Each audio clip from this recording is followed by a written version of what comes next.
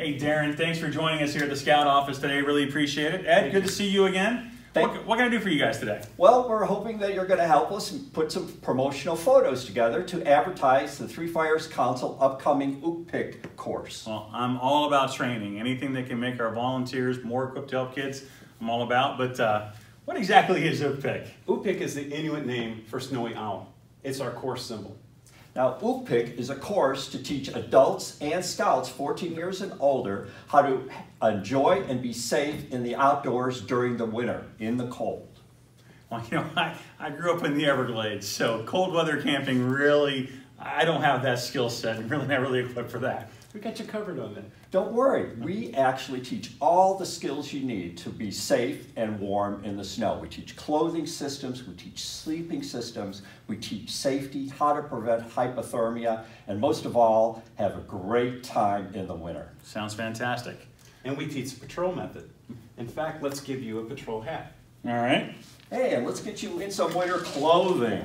Here's a fleece vest, which is great for layering in the winter. Okay. Good.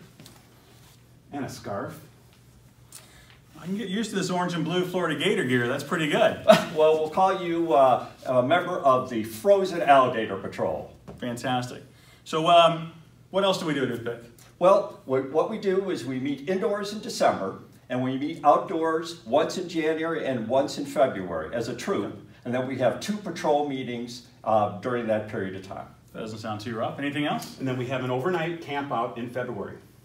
Overnight? Overnight. Outdoors? Yes, into Saturday. February. We sleep Yes. out. It could be a little cold. Yeah. Hey, Okpik takes you to do everything you need to know to be safe, warm, and have fun. All right. What else do we need to know? Well, we also teach cross-country skiing.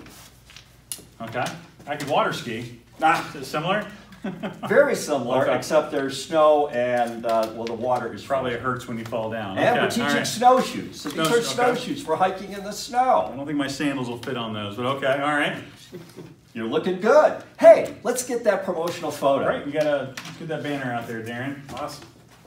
Okay, now on the count of 3, everyone look Right. at the camera. 1, 2, oh no, it's snowing! 3.